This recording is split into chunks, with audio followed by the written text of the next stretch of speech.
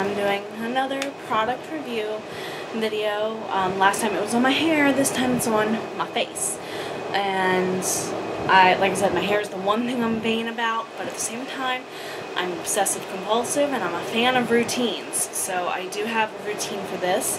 Let me take my glasses off so you guys can see my face a little bit better. I switch between glasses and contacts, so if you're confused as to why you've seen glasses most of the time not, I'm trying to get in the habit of wearing my contacts again. So, as I started off in the last video, just want to put out there again, I am not sponsored by any of the products that are mentioned in this video, or any of the companies mentioned in this video. I'm just sharing my experiences out there with all of you. And like I said, again, I'm not super vain about my looks. Trying to get into wearing makeup and things of that nature in my late 20s. I never wore much makeup at all. Maybe to fancy dinners and things like, or special events and things like that. But otherwise, I don't wear makeups. Still, I have problems with my skin. I don't have problems with too much oil. I have the opposite. As I mentioned the last video I did on my hair, my scalp is really dry, and that's just my skin in general. I have really horrible dry skin.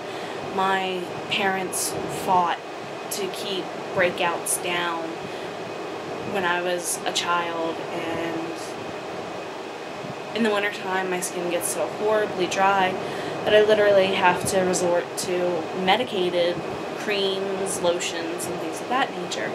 So when it comes to my face, I try to minimize the damage by keeping a routine, and it does help from time to time. I swear by 4 products. That's it. 4 products. Sounds like a lot for the face, but there's a method to my madness, as there always is. I usually go in a rotation between St. Ives Nourished and Smooth Oatmeal Scrub and Mask. It's for skin softening and it takes away dryness. The one thing I love about St. Ives, paraben free and hypoallergenic. But as bad as my skin is, I don't need to be putting something that'll cause it to break out on top of the dryness. And then the other ones, this is the item I've been using since high school, and it has yet to fail me. It's St. Ives Fresh Skin Apricot Cleanser. It gently cleans and clears pores, and it's 100% natural extracts. I absolutely love St. Ives Apricot Cleanser. And the third item I will rotate in, yes, I have a 3-day rotation on this, and this one's the newest item. It's by Dial. It's Deep Cleansing Face Wash, clinically proven for clearer looking skin in 3 days. It does have a little bit of an acne treatment in there, so when I do get pimples, I tend to rely on this a little bit more. But as you can see, my husband and I are almost out. He uses this from time to time too. So as far as I know, guys, it does just as well on the men as it does on the ladies. And I think this is our second bottle of this. I think he really likes it because of how it gets in with like his facial hair and helps minimize any problems he might have with like ingrown hairs turning into pimples and things of that nature. But this is the harshest thing I use. There's 2% of the acne treatment in there, and by the time you mix it with some water, it's pretty gentle compared to other acne treatments. And like I said, I don't have super oily skin, so this is as strong as I dare to go, and I don't always use it on the 3rd day. Sometimes I'll give that 3rd day, make it a rest day, depending on if I have pimples creeping up or not. But on day 1, I usually go with the apricot cleanser, and then day 2, I'll do the oatmeal one. And then again, day 3 is either a resting day or it's the acne treatment day. And now this item, my dermatologist, yes, I have to see a skin doctor, my skin's so bad. How do you think I get those medicated items? My dermatologist recommended this brand to me, and originally I was using their facial cleanser in place before I started using oatmeal one by St. Ives, and it just didn't leave my skin feeling super clean. Moisturized, yes, but I kind of felt like I had a very thin veneer of lotion on my face that would sometimes never come off without washing my face with something like the Acne or something like the Apricot Cleanser. So I got looking and I found this. I figured I should moisturize my face after I'm done damaging it. And this is by Cetaphil. It's the Daily Advanced Lotion Ultra Hydrating for Dry Sensitive Skin.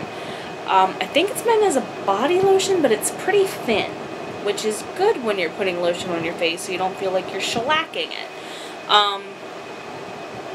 It feels great on the skin. It doesn't leave a residue, and it sets up really well. My only concern with it is it's not quite strong enough for areas like right here. I have a semi-oily T-zone in here across my nose, but you get up into my forehead, right above my nose, or you get out to the side of my cheeks. It gets pretty dry, and that's in the summertime. It's pretty desert-like in the summer, and in the winter I have windburn before I even go outside sometimes. So this has become a godsend for me. And like I said, I just apply it after every time my face gets washed, and treats me very well.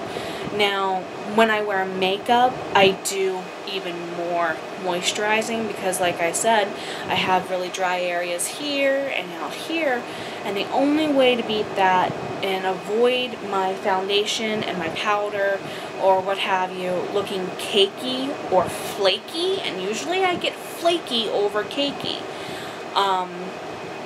because it just accents what's peeling up. I just took to adding even more moisturizers on top of that, and I don't know how you guys would feel about that, or if you think that's necessarily a bad thing. And probably I'll go into a makeup routine in a later video.